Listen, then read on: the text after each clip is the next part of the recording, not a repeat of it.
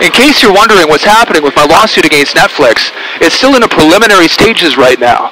I filed my complaint within time, I've applied to proceed without prepayment of fees, and I've prepared my evidence charts. So now I'm looking for a lawyer to represent me on contingency. If you know of any California lawyers who are experienced with copyright, defamation, and right of publicity law, contact me on JPay and let me know. Other than that, I'm prepared to litigate it myself.